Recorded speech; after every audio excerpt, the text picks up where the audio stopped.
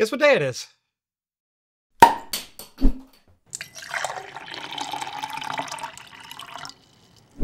Are you struggling to play the latest games because your PC just isn't up to the task? Is your new handheld not quite as powerful as you were hoping for?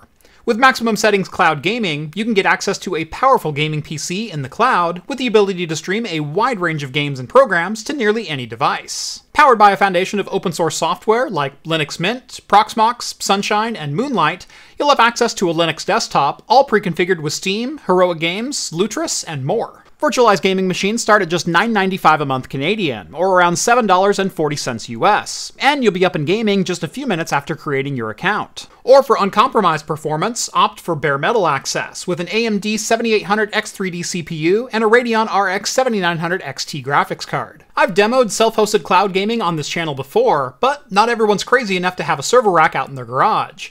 Get the flexibility of a cloud gaming system without the hassle of building and maintaining it yourself. Visit MaximumSettings.com or click the link down in the video description to get started today. And thanks to Maximum Settings Cloud Gaming for sponsoring today's video. Welcome back to Craft Computing, everyone. As always, I'm Jeff, and it is new server day. My favorite day of the month, and some of your least favorite day of the month. Simply because when I find a good deal, it usually means you're all about to spend some money. So this is the Asus ESC4000 G3, and it is a server with a very particular set of skills. And actually, outside of those specific features, it's actually pretty pedestrian on the inside. We're looking at a pair of 2011-3 Xeon CPU sockets that support either V3 or V4 CPUs, a total of 16 DIMM slots, 8 per CPU, each supporting quad-channel memory up to DDR4 2400. Connectivity on the rear of the server isn't really anything special either. For networking, we've got a pair of Intel 210 gigabit network ports, as well as a dedicated management port thanks to an ASPEED AS2400. There's also VGA and a couple of USB ports. Up front, it's much the same story. We've got 8 3.5-inch drive bays supporting SATA 6 gigabit connectivity thanks to the Intel C612 integrated SATA controller. There's no support for SAS or NVMe, so you're not going to be getting blazing fast I/O out of the front of this server. However, the drive trays do have one nifty little trick. They support both 3.5 and 2.5-inch drives, no need for an adapter, and that's a feature I wish most server companies would adopt. For that full list of features and specs, this is not an unreasonably priced server either, coming in at about $235 used on eBay. But of course, there's one big thing that I didn't mention, and it's what I'm going to be using this server for. Let's say you have a stack of enterprise graphics cards that you're wanting to test out.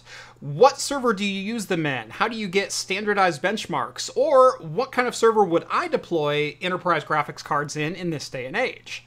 Well, this is one of my favorites I've found so far. You see, I didn't buy this server for its Haswell CPU internals, or its gigabit networking, or its SATA drive trays. Again, all that's pretty unremarkable. What I bought this for was to house a whole bunch of video cards. Slides out like that. And here is where the fun part comes in. You see, each of these sleds, of which there are actually 2 of inside of this server, have 4 PCI Express X16 slots, meaning this server has a whole lot of PCI Express connectivity.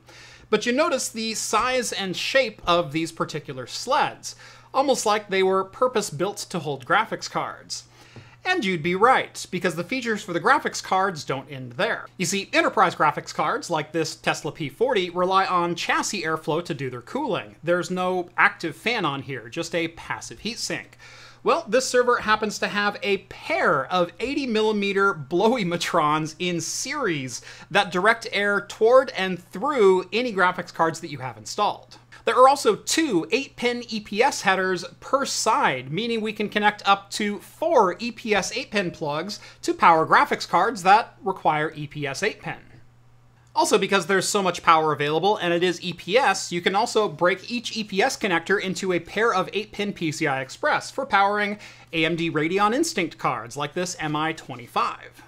I've been looking for a very long time that met what I would consider to be my ideal server configuration, and I think I finally found it. You see, every time there's a break with crypto over the last 5 or 6 years, we start to see servers like this in the enterprise graphics space start to dip. But then there's another trend that immediately scoops them all up for the taking.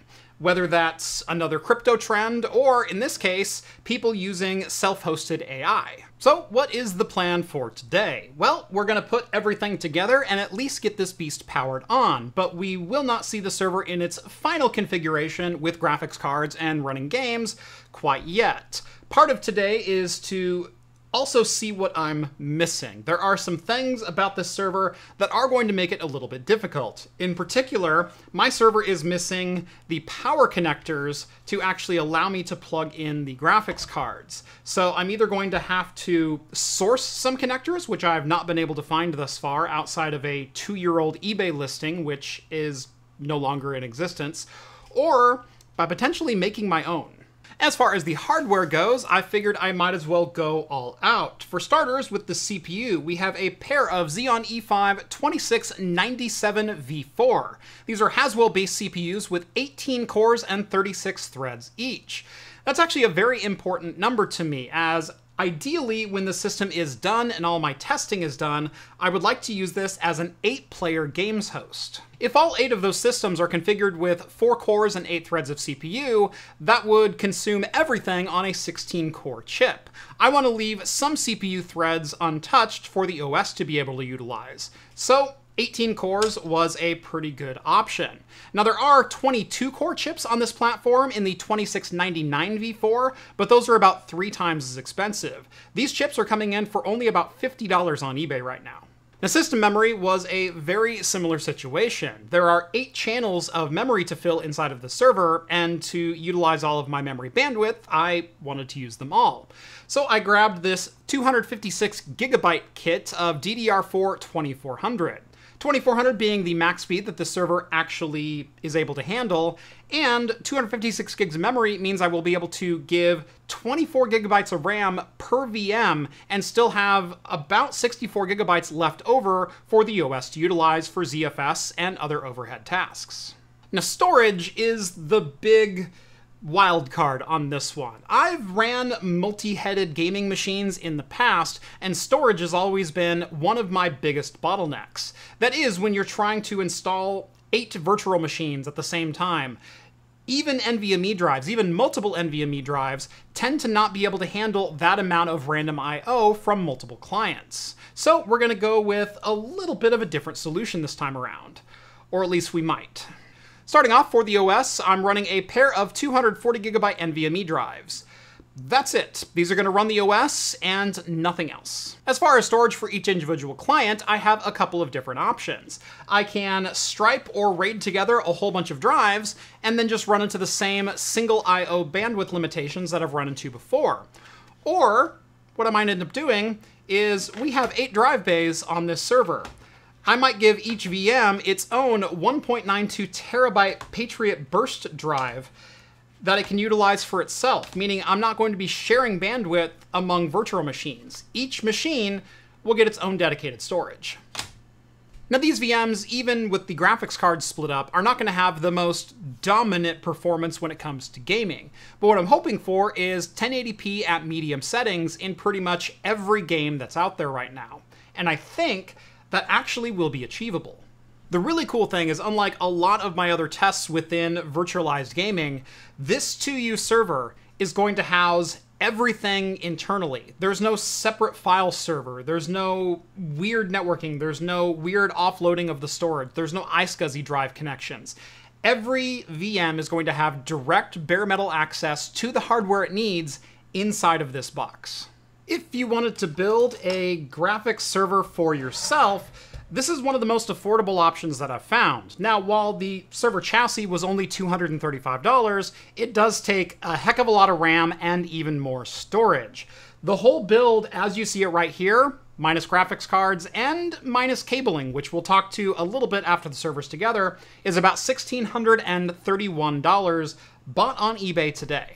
That's a lot of money to spend on a Haswell-based server, but at the same time, it is 256 gigs of DDR4 registered ECC and a full 16 terabytes of flash storage. Graphics cards have been plummeting in prices lately, and I'm hoping that trend continues. Cards like the P40 are available for as low as about $150, same with the P100, and then there's also some options on the AMD side that I'm hoping to take a look at. So, in theory, you could be into an 8-player gaming rig, $2,000? Like I said, first things first, we need to get everything together and make sure it, number one, actually fires up. And then figure out what all I will need to do to get the graphics cards powered on. But I think that's going to be a problem for another day. For right now, let's fire this thing up and see what kind of performance we get out of these two 18-core CPUs.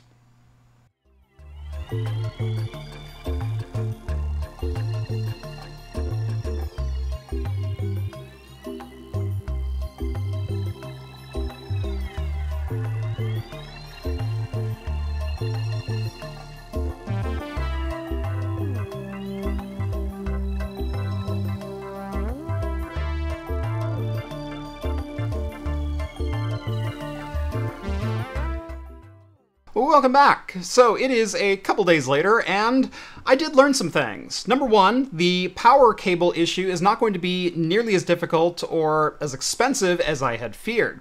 You see, inside the server, there is a power distribution board on each side of the server. And it's designed to feed out 12-volt EPS power to each of the banks of GPUs. Essentially, there is one 8-pin EPS header per GPU, 4 of them in total. Unfortunately, it's not quite as simple as getting an 8-pin to 8-pin female extension cable like the one I have here, because the 8-pin is broken into 4+4 down on the power distribution board. Now, also unfortunately, it's not just the 4+4 that you normally have, which are actually two dissimilar plugs. It is the 4-pin A, not the 4-pin B connector. Luckily, this actually might end up being pretty simple to do, and I already have all the parts that I need to make my own custom cables with this exact layout. I think I spent about $65 in total to get all of the cables done, so not a bad deal considering I didn't have any of the tools on hand already. And as soon as I get that all worked out, I'll be posting another video showing you exactly how to do that. Secondly, I ordered a set of sliding rails for this server, and it turned out to not be the correct set of sliding rails. So right now the server is just kind of sitting in my server rack on top of my UPS and my AMD EPYC Rome server. Not the most ideal situation, but I do have the correct set of rails on the way. Those should arrive sometime early next week. And lastly, I did just a really quick run through Cinebench to do some CPU performance testing on these CPUs. And what do you know? They wound up being essentially the fastest Haswell CPUs I've ever benchmarked. Funny thing, seeing as how they're the third highest SKU ever made. In Cinebench R15, we get a multi-threaded score of 4660 and a single-threaded score of 138. Those are definitely numbers we can work with, again, considering we're only aiming for 4-core, 8-threaded virtual machines. Now, that might seem like still a pretty slow number and not the most cores per system. Most modern games should have no problem at all running on CPUs that are that slow, especially considering we're not going to be cranking graphics settings all that high. Again, we are working with these enterprise GPUs that are at this point 8+ years old, some of them. I have done a little bit of testing recently on a recycled PC that I brought back from the dead, running modern games on just 4 cores and 4 threads. And those results were not terrific. Having 4 cores and 8 threads should make pretty much every game playable for us. But I think that's where we're going to leave it for today. I am very excited to get this system together and finally working, and to start testing all of my backlog catalog of enterprise GPUs. I want to test out both NVIDIA and AMD GPUs, pretty much every configuration of virtualized GPU, vGPU, MXGPU that I can come up with, as well as probably throwing in some consumer cards into that mix as well, getting a nice top-to-bottom comprehensive list of what works today, what is worth your money, and which card is better than the rest. Now, obviously, the server did end up being a little bit more expensive than I anticipated at $235 for the base server. I then ended up buying 2 sets of rails for $85, one of which was the correct set. And obviously, I have to make my own cables from scratch. That's another $65 and probably a couple hours worth of time making sure that I get the right cable connections. But overall, I'm pretty thrilled with how this is turning out. As always, if you're interested in picking up any of the gear that I showed off in today's video, I will have affiliate links down in the video description. Go give those a look, and if you do buy anything from those, I do get a small kickback, and it helps keep the lights on around here. On your way down there, make sure to drop this video a like and subscribe to Craft Computing if you haven't done so already. And again, if you like the content you see on this channel and want to help support me in crazy projects and builds like this, head on over to craftcomputing.store and pick up some of my merch. We've got everything to help you start drinking like a pro, like coasters and custom pint glasses, whiskey stones. I've even started carrying minimalist wallets with some really fun designs on them. And one of my favorite ones is, what if Maurice Moss was in Pulp Fiction? I think this is what his wallet would say. And that's going to do it for me in this one. Thank you all so much for watching, and as always, I will see you in the next video. Cheers, everyone.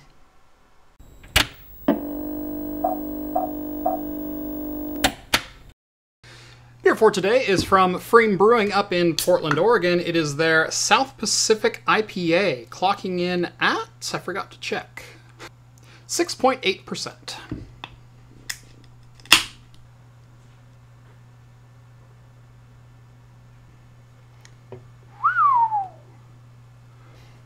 Holy crap. That is crystal clear. This is the beer I should have demoed my vortex nucleation with. Holy crap, that looks amazing. I know I'm supposed to review this, but I cannot get over how crystal clear that beer is. That is absolutely remarkable. I can see everything straight through it.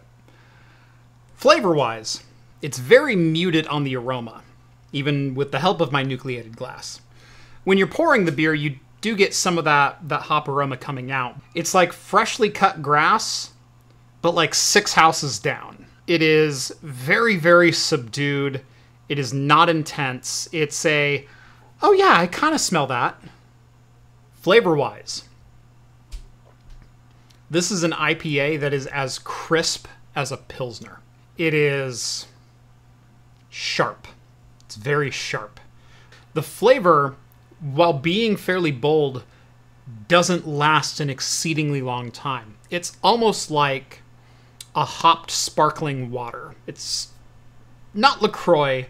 Think of like a Klausthaller or something like that, where it's actually got a fairly rich body to it, but then it drops straight off a cliff and it's just kind of gone.